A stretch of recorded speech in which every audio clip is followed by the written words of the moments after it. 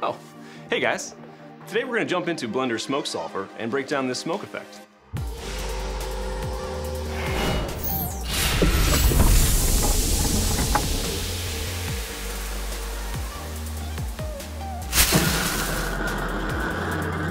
I have a full time lapse of me constructing this scene on our channel, but this video is just going to focus on the smoke settings and material.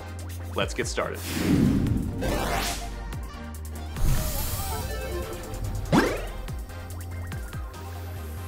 Today I'm using Blender 3.3, but I believe these settings should work for anything above 3.2.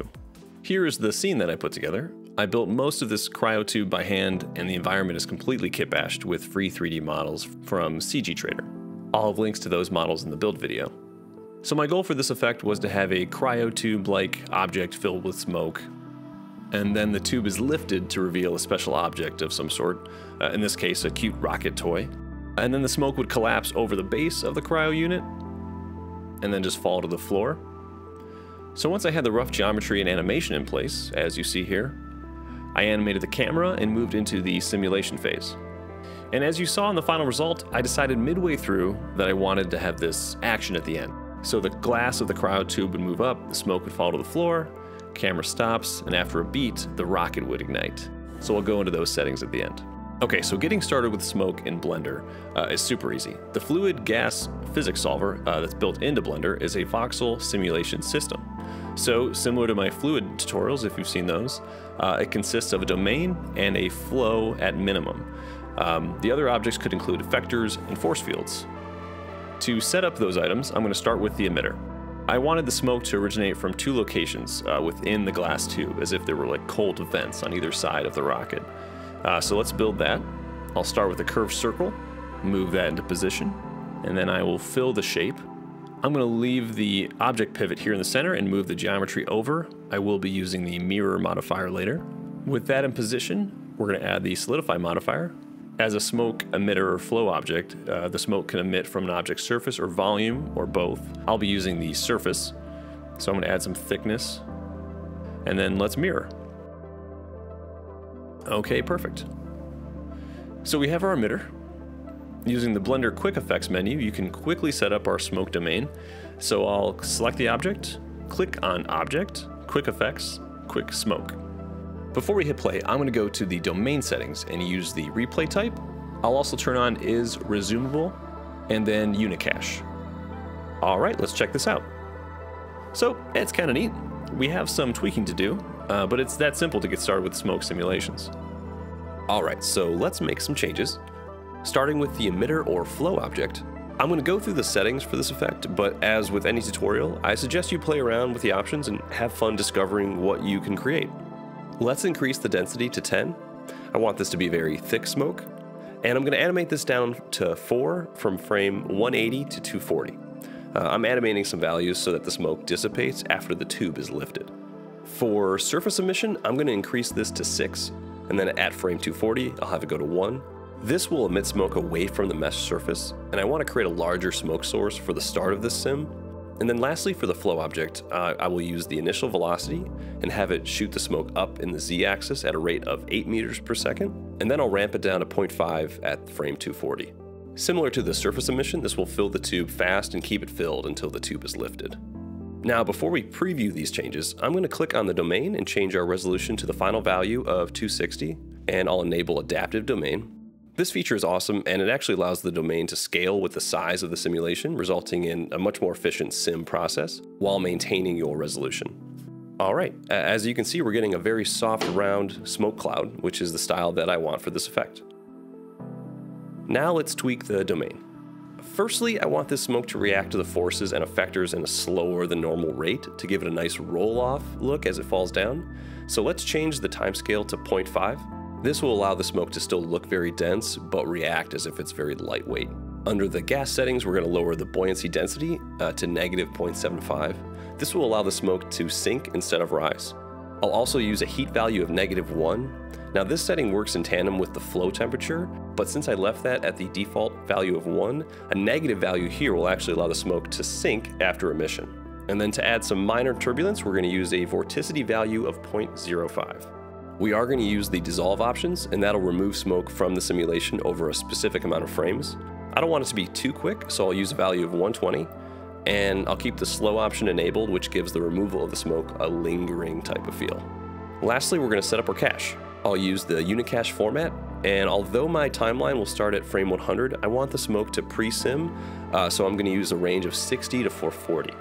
And I'll use the all type, so we can use the bake function, and then I'll pick a cache location. And now before we sim, a major aspect of this effect is the tube that contains the smoke. So I'm going to add the collision objects. I'll select the cryo glass mesh and enable fluid and select effector. It'll use the collision type by default, which is what we want. And the only thing I'm going to change is, because this object's very thin, I'm going to increase the surface thickness. This will expand the collision wall so it's more easily detected by the sim resolution we're using. And then I'll add the default collision properties to the rocket and the base of the cryo tube. And let's sim. Okay, so I canceled the sim after a few frames to show you an issue we're having. Since the smoke is being emitted into a closed shape, once the domain adaptively expands to larger than the enclosed shape, Blender tells the simulation to stop calculating. So you can see that the smoke shape freezes after frame 73. This isn't really a glitch, but it isn't what we want. So to avoid this, we're going to adjust our domain to intersect the closed cryo shape just a touch, so that it never expands beyond the tube and causes the simulation to stop. We aren't really seeing this rear wall of the cryo tube, so even if there's some false collisions happening, we aren't going to see that from the camera view. Now when we sim, it will keep calculating the smoke until the tube is lifted.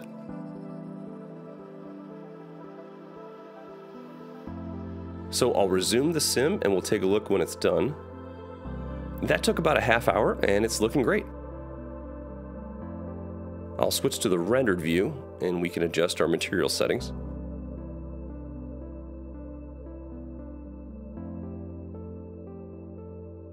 I'm going to use the density attribute and plug that into a color ramp.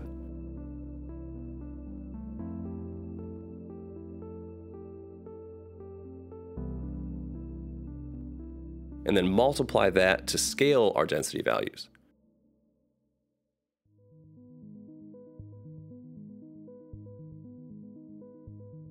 Now, using the color ramp, I can clip the density highs and lows.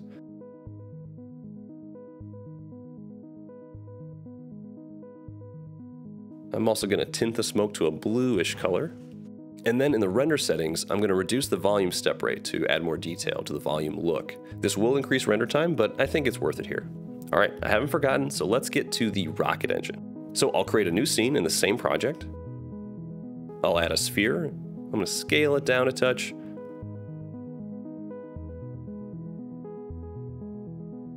And then smush it. And then as before, we're going to use the quick smoke option. And then in the flow settings, I'll change it from smoke to fire and smoke. I'm going to add some density and increase the fuel to increase the flame size. For this, I will also use the volume emission, and that will emit smoke and flames from the interior of the mesh as well as the surface. And then for the initial velocity, I want this to shoot downward, so I'll use a value of -2 meters per second in the z-axis. Okay, and then for the domain, we're going to lower the shape. That way it'll capture the flames as they shoot downward. For now, I'll enable adaptive domain. I'm going to increase the resolution to 120, and that would just fit the look I was looking for a miniature rocket. I'm going to increase the timescale to 2 so that it's a faster reacting sim. And then under gas, I want the smoke and flames to disappear quickly, so I'll use a value of 6 for dissolve. We're going to use a little noise, so I'll keep the factor at 1. That'll add some fine detail to the flame and smoke shapes. And then I'll reduce the reaction speed of the fire to 0.25 so that the flames aren't too turbulent. And then I'm going to change our cache range to 340 to 440. So that lines up with the engine start we want in our animation. I'll select a location, switch it to all, and then use OpenVDB because we're going to actually import this into our other scene. All right, so let's see what we have.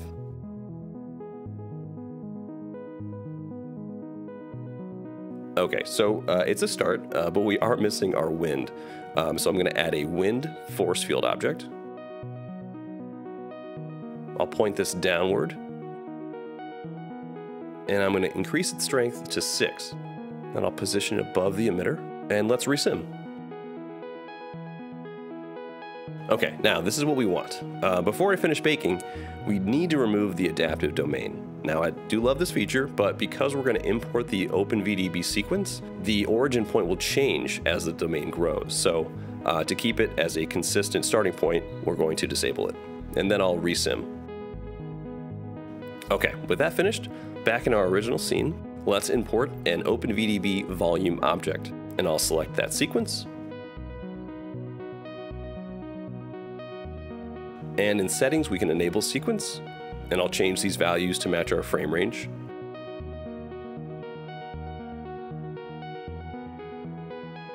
Now when I hit render, it'll pop up here. And getting out of that render view, now we just need to scale and position it to where we want.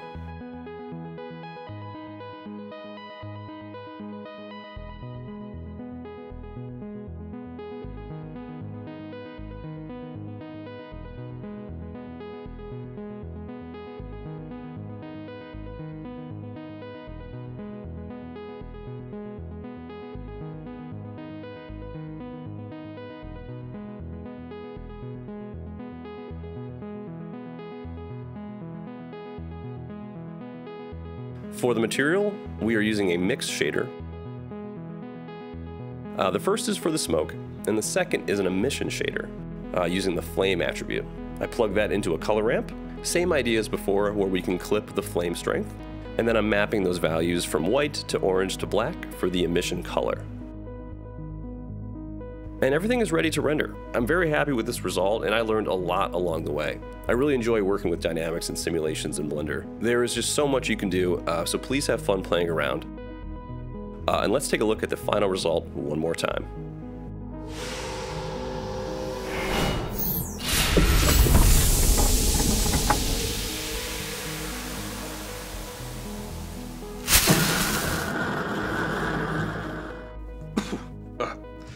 Thanks for watching. I hope you enjoyed this video. If you have any questions, drop a comment below and consider liking and subscribing to our channel. And we'll see you in the next one.